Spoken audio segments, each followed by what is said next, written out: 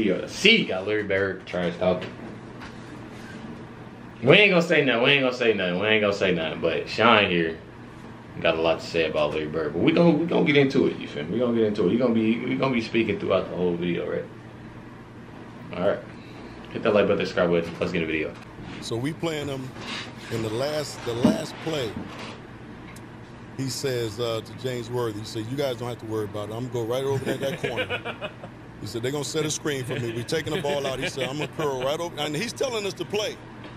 He's telling us to play before they even take it out. He said, "I'm gonna go right over to that corner and I'm gonna catch it, and I'm gonna shoot it, and I'm gonna tie the game or win the game, whatever the case may be." They take the ball out, and I think it was either Danny or DJ, the late great DJ. Yeah. Take the ball out, man curl right to the corner, caught the shot, shot a three, game over.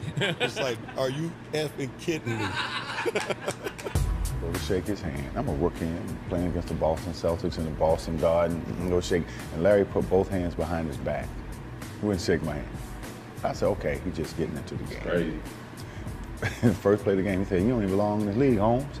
And he shoots a three. Now, I wasn't mad that he made the three. But I said, "There's something, this called me Holmes." and he came down and did it again, so I'm pissed, you know. So the next time down, see me on the breakneck pitch, and I jump up and I throw it down on him. I mean, he fouls me. And he said, "Hey, Rook, I like you. You got heart." He said, "But I'm still getting 30 on your ass." I mean, that's who he was. But that was the only time he ever talked trash to me, because he respected me, because he knew and that I was going to keep coming. That really taught me something, you know. If you wasn't prepared to play against guys like that, you got embarrassed. I always tell this story about Larry Bird. I remember him, he was cursing under his breath.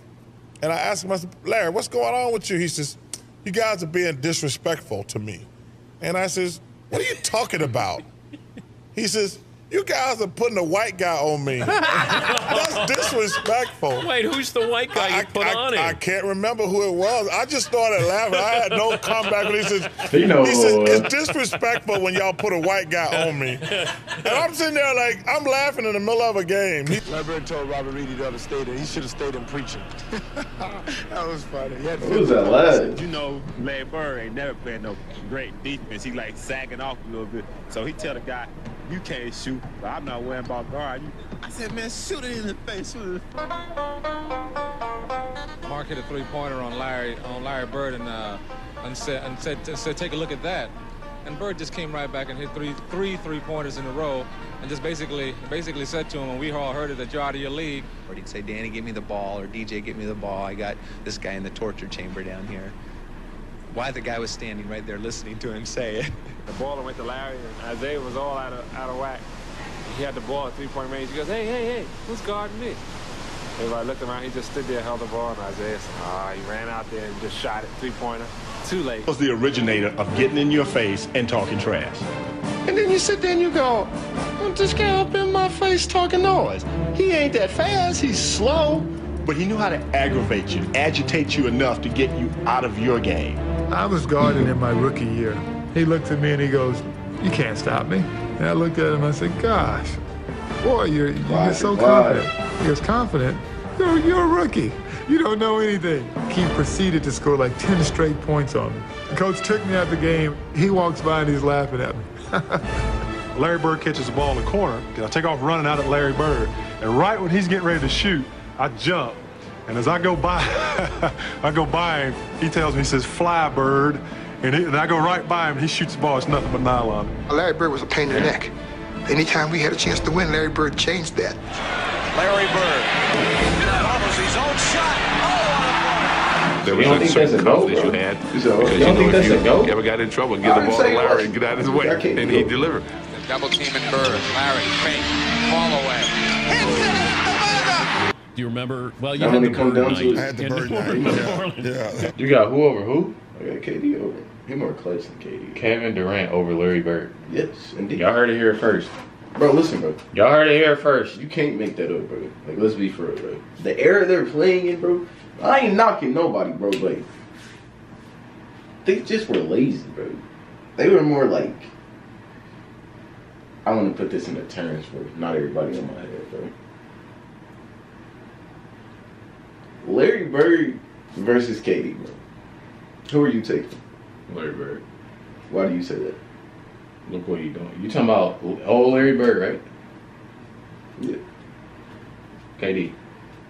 What KD? It don't matter because he's not gonna be over Larry Bird. No, KD's beating Larry Bird, bro. You dead ass serious? I'm so serious, bro. Who else can beat Larry Bird?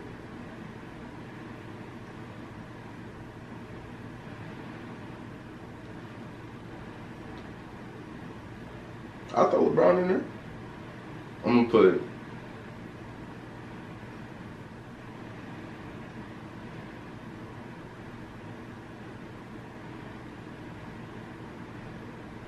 You see how long it has to take you? because I'm trying to match it up, bro. Because like to put somebody in, like, there's no way, bro. There's no, especially Kevin Durant, bro. Bro, are you crazy? Bro, listen, bro. KD, when it comes down to it, KD's going to play better defense than that man, Larry Bird. And he scores better than him. Larry Bird can probably shoot, you know what I'm saying? Let's watch some more of this video, and then we gonna see what your thoughts are That was a after tough this. night, man. You know, Keep one off. That night Keep is, one off. You only scored 6 on me. But Nobody was guarding Bird, were they? That wasn't even him. They were trying to. No, but when a guy is literally coming up the court, calling his shots, and you know, Bird talked a lot of trash. And that's in New Orleans. That's in New Orleans. In that game, we're on the free throw line, and he's like, he literally says, Bro, you left side disrespecting across the three, shit, bro. and you're listening to him. That's Bro, a he's tough basically feeling. walking around them, bro. Okay, so you guys got Antoine Carr and Cliff Livingston got fined by Fratello, I think, for And Eddie Johnson for celebrating. celebrating Bird. Yeah, it was the best film session. Every time when I see Mike, we still laugh. That's a body, It was the bro. greatest film session. That's a body. KD is almost Because 7 foot. back then you didn't have, you know, you And watched look at this, bro. and just went. Look, that's three. That's three people. Go back, bro. But that's just like you cannot make this up, bro. Sean, that's just like you saying, that's just like if you go somewhere. You know that you good, right? And you see all the other people that you probably seen for like, oh, he not that bad. Oh, he not this, he not that. Bro, you think that's their fault that they can't guard him? Yes, bro. I want you. This is my prime example. Watch what happens here. Game. Watch what happens. And just went, you know, with a video. They just all sat Mike off, bro. rewound the celebration. Is that his fault? Who, Larry Bird? Yes. No. Then you it's just not. answered I'm your own talking question. I'm talking about the era he's playing in, bro. Bro, you put Larry Bird, young Larry Bird, in today's era, bro. He's not. I feel like he'll score a cool little 15, bro, but he's not doing too much, bro. In today's era, Larry Bird would not be Larry Bird. His name wouldn't be as big. Especially with the teams now, bro. Bro, I'm just saying, bro. That's just my take on it, bro. Everyone gasses. Okay, let me answer this. Who you put over Kobe?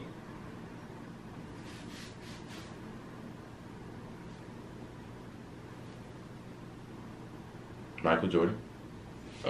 Let's start this. Oh, you're crazy! He just kept not the shot. He just kept rewinding it, showing the guys. You remember they're giving each other high five. And then somebody falls off the bench. Yeah, too, that was Eddie Johnson. Yeah, that was Eddie Johnson. Yeah. Eddie Johnson falls off the bench in laughter, and Antoine Carr and Cliff gives each other high five. And our film session was 20 minutes of that. So it was. It wasn't somebody not playing good defense on Bird. It was you guys celebrating Larry Bird. And Fratello wouldn't let it go. It just kept rewinding. And it was. I think Bird went by the bench one time too. He fell in the bench. Oh, he did. Yeah, and he called that one. That was the one where he fell in it. He literally said, "Off the glass into the trainer." And, yeah, and so it was a bad night. When Larry got on the roll, started shooting the ball, every shot was going in. Goodbye, she's gone. I guess the 2-pointer was too close. When he ran by the bench, he goes, "That's a heat check. Just see how hot I am." All right, he runs by Frank Layden, who's the funniest guy in the league, and Frank is coaching, and Larry says to him, "Hey, Frank, don't you have anybody on that bench that can guard me?" He goes, "So nobody out here can." Frank looked down at the bench and goes, "No."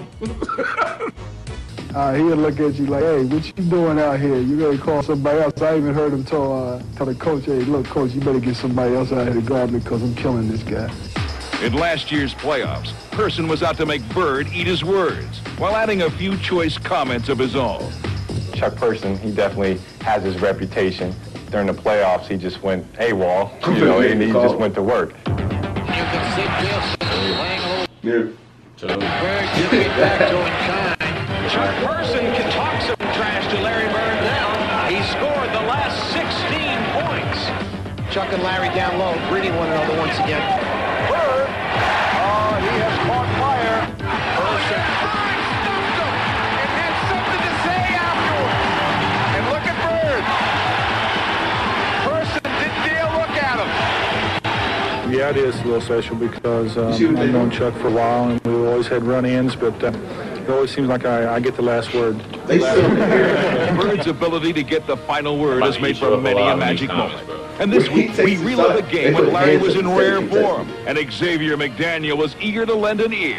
Tie game, 13 seconds to play. Celtics basketball, no shot clock. They call a timeout. He said, you know I'm going to get it. And I said, I know I'm going to be waiting. And during the timeout, I'm going for a play, and I said, all right, this is what we're going to run. All right, then you get the ball, you go over here, and pass the I'm waiting the video. Corner, and Robert, you come over. Then about that time, Larry steps in and says, Coach, why don't you just give me the ball and tell everybody to get out of the way? Now, after the timeout, we walk back on the court, and Larry's going down to his position, so he tells Xavier, he says, I'm getting the ball. Yeah, he said, I'm going to get it right here. I'm going to shoot it right in your face. 10 seconds. 5, and Bird has the basketball. Look out. 2 seconds on the clock. And, you know, he was like, I didn't mean to leave 2 seconds on the clock. I walked back to the sideline like, damn. Larry Bird, just phenomenal the way that he will contribute in the clutch time. Larry was complaining to the refs, and I was complaining to the refs. Don't say and that. The next time down the court, he got in my face. I was up 38-6.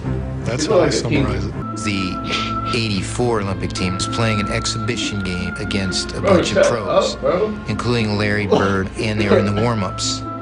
And a ball bounced down from the college end of the court to the pro end. And Michael Jordan went down to chase it. The ball happened to be picked up by Larry Bird. And Michael went up a few feet away from Larry Bird and held out his hands. And Bird took the ball and fired it back down the court over Jordan's head, as if to say, you're not only not getting this ball, I don't give a damn who you are. Larry Bird knows exactly who this guy is and what's going to happen in the next few years. And he wants to get every edge he can get right now. I got a pulled hamstring, so I'm not playing tonight. He walks down to me. Man, I'm sorry you're not playing, but he said, I'm going to tell you what. Since you're here, I'm going to put a show on for you. So you just sit back and watch, okay? And I'm like, man, get out of my face, man. I want to hear that. You know, that's Celtics and the Lakers. Every time he hit one, he look at me. I remember we were playing Washington in Washington one night, and Larry just hit what would have been the game-winning shot, but KC called timeout. It won't count. It does not count. Boston had called a timeout. Larry came back to the bench, and he was a little upset. He looks at the bench and says, hey guys, when I come back after timeout, I'm going to go right to the same spot, and I'm going to kick it in. He told Washington, I'm going to get the ball. I think it's a part two he did. The Bullets by 1. Aims to Bird. He gets a good shot in the Celtics winner. Boy, this is he can have it, bro. I feel like what it is you in denial about this shit, bro. I feel like what you doing is you in denial about it, bro. Listen, if you actually think about this shit, you're in denial about it. You just said, oh, they just throw their hands up, contested shot. Listen, you're saying literally everything that man don't have control over. If you make it make sense, you're saying everything that he don't have control over. So basically what you're trying to say is that all the people that Larry Bird has went against that was in this video and in other highlights suck. That's not what I'm saying. That has to be what you're saying. My argument is Larry Bird is not beating KD. See, now he's saying the same shit over and over. That was my argument. I'm not saying y'all saying the people suck and stuff, bro. Listen, KD is way too versatile of a player to be guarding Larry Bird. I mean, for Larry Bird to be guarding him. No, cause he gonna go on your side, bro. You said make it a fair argument, cause he gonna. I'm not. It ain't no argument. It's a question. Listen, bro. It's a question. Damn, you just got me killed. We in the video. We in the video. Don't say nothing crazy. I'm recording. Okay, what's up? Okay, so we reacting to Larry Bird, right? Yeah. Sean thinks, I'm not even gonna say that. I'm not gonna say that. Who is beating who? Kevin Durant or Larry Bird? You say who's beating who? Yeah. Old Larry Bird or Kevin Durant? Kevin Durant. Told you. And I'm gonna tell you why, because Larry Bird didn't have no defense. Like he wasn't like, as far as if it was a 3-point contest, like Larry Bird automatic, but as far as defense, like all around game, that's Durant. Like Larry Bird didn't have no hops. I'm not no Durant fan though. I think that's what it is. I think Larry Bird I think he can handle Kevin Durant. That's just me personally. He just, I mean, and he was nice. I mean, you know, he's considered one of the greatest. You know, top 50 definitely. You know, NBA, but he not a Kobe fan either. So I can't even ask him who better is Kobe. He gonna say LeBron over him, Michael Jordan. He probably even gonna say Victor Oladipo better than So man, he say that you got him go. Who better than Kobe? Who better than Kobe? Yeah. You gonna have this conversation with me?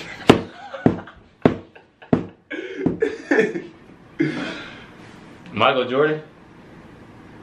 LeBron? Yes, definitely, yeah. You know who I think the greatest of all time is? I think it's LeBron. I think he's... You can't argue with that. You can't. I'm a Kobe fan too, so I can't. Kobe, Mike, and LeBron, that's top 3. That's top 3. And depending on, you know, who you like more or whatever is the order you put them in. But I would go Bron, MJ, Kobe.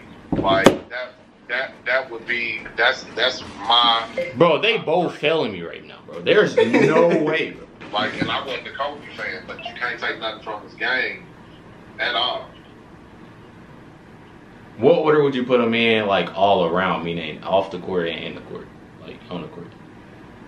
Off the court and on the court? Yeah. LeBron, I mean, his off the court, I mean, if you think about it, he ain't never been involved in no scandal. He's married to his high school sweetheart. He's one of the first, I think he's the first NBA player that's a billionaire while he's still playing. I mean, there's 2 NBA players that are or ex-NBA players that are billionaires, and that's Michael Jordan, and I forget the other guy's name.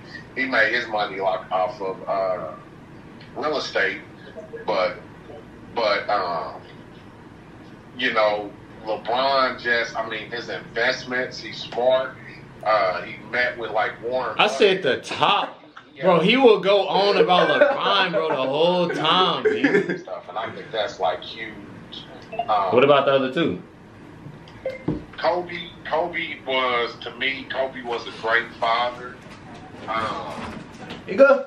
Kobe should be first, bro. I'm a Kobe fan, bro. So he keeps sliding up. He had some controversy. Michael Jordan has had controversy. I mean, Michael Jordan was tied to his father getting murdered. You know, and I don't know that that's true, but you know, it was rumored, you know, around his gambling debt or whatever, about his father, you know, that he was a part of the reason his father was murdered. But I mean, Kobe, of course, he had the cheating in Colorado where you know, it became a big deal. But I mean, I think you can overcome that. I think more than even that was when Kobe kind of tried to throw Shaq under the bus with it, is where a lot of people was kind of off Kobe. Because they like, dang, y'all sell your homeboy down the river because you got caught up. But like I said, LeBron just he doesn't have there's not like no scandal. There's nothing, and I ain't saying he's perfect. Nobody's perfect, but he's he's saying LeBron perfect. He's LeBron's biggest fan, bro. Don't let him. I'm telling you, he's LeBron. He will argue with you all day, every day about LeBron. Like he definitely. Swear to God, bro. Deserves some credit for that. Oh God. Well, this video about to end. The camera about to die. But y'all heard it here first, man. Y'all already know. Hey, LeBron number 1, MJ, and then Larry Bird's number 48. All right. Golly. All right. 48 is. I don't know though. Y'all let us know y'all thoughts, man. Let us know y'all thoughts. Is a little low. Good job, nigga.